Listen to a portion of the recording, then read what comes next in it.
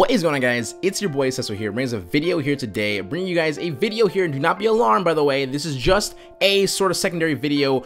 We're still gonna have a video on Sunday, so do not worry about that. This is not the video for the week, but this is sort of like a little test pilot for 2017, like the end, right at the end, I'm gonna throw in and just see what happens when I do a speed art, right? Let me know what you guys think of me doing a speed art design for things that I do, like for Twitter, like when I do like little pre-made designs for like mascots, or when I do like little advertisements and stuff like that for like G Fuel or something like that. I do those a lot, and it's just really fun for me, like on my off time. So what happens when I just put a speed art out there?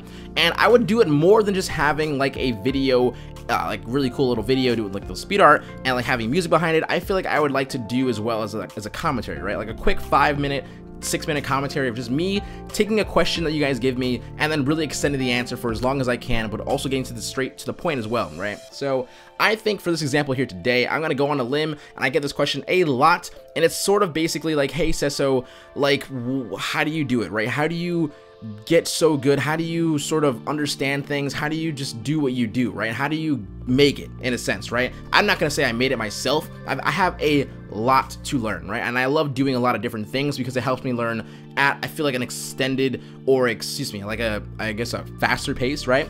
But the way I say this simple answer, and it is experience, right? Now that word you might just hate, like with no, you just might hate it, right? But there's no way you can sort of fast forward learning, right? Unless you really just grind out there. But I know there's a lot of people out there who do this as a secondary little hobby, and they just do it just to have fun, and that is one of the best things you can do as well. So just understand that when it comes to the word experience, it does not mean, you know, it might, like for me, homies, like if you think I'm good now, I know there's a lot for me to learn still, and there's a lot of people, like there's a lot of things to learn for the people who are even at the tippity top of like beyond, you know what I mean? There's people still learning no matter what, right? But the word experience, how do I mean it, right? So I'm gonna give you this little simple, I guess, analogy, right? This little thought, so, you know, this little theory. Let's just say this guy, this student, right, which is really good at Algebra 1, right? And then he moves on to Algebra 2, and he's just going to understand Algebra 2 so much better than a person who, let's just say, another example for a student, just goes into Algebra 2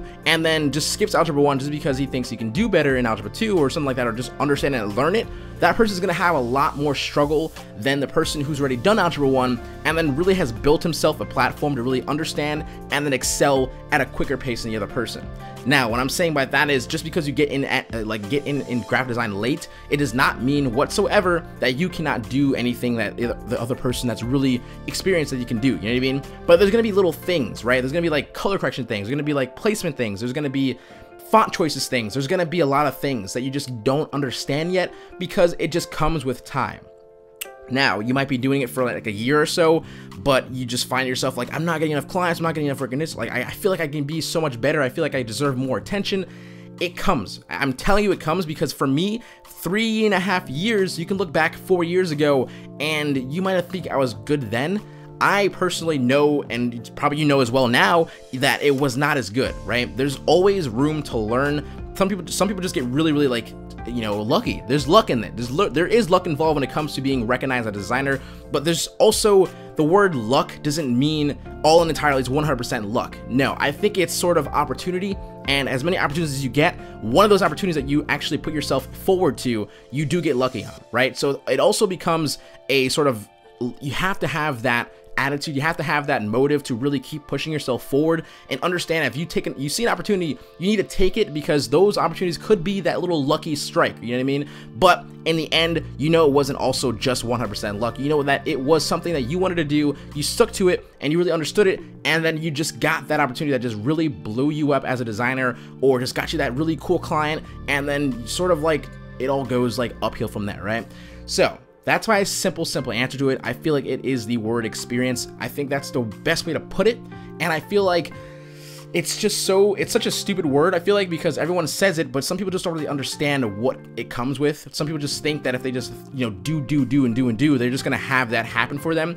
No, because no matter what, you need time. You really do need time. It sucks because it's the enemy, and it's also something that's gonna give you something really great as an end result. Yeah, that's how I would basically do these little speed arts. It's like take a question, really extend it. I think I did pretty good on the answer. I feel like I didn't go too much on a tangent, but there's always room for improvement for me, and really maybe I'll have a script next time. I don't really know. I just went for it. But let me know what you guys think about having little speed arts, stuff like this, and basically it would be a cool little tutorial or something like that right after that, right? So I'll probably have it on Friday and upload a tutorial on a Sunday. Who knows? I'm not gonna have it every week, but just something different and something fun to look forward to. So yeah, I love you guys. Hope you have a happy holidays. I will still have my video up on Sunday, like I said. But if you celebrate Christmas, Merry Christmas. If you do not, happy whatever, Hanukkah, like happy holidays, period, right? So yeah, I love you guys. Thank you guys so very much for watching, and thank you guys so much for 75,000 subscribers. I'll see you guys on Sunday. Also, the Everything Pack is on sale right now, currently until December 26th. So if you guys want to purchase that, it's for $19.50, so $19.50, and it's really awesome. So I love you guys. I'll talk to you guys then. Peace out. Seso you out. Don't forget to keep smiling, stay positive, and stay freaking productive, guys. Later.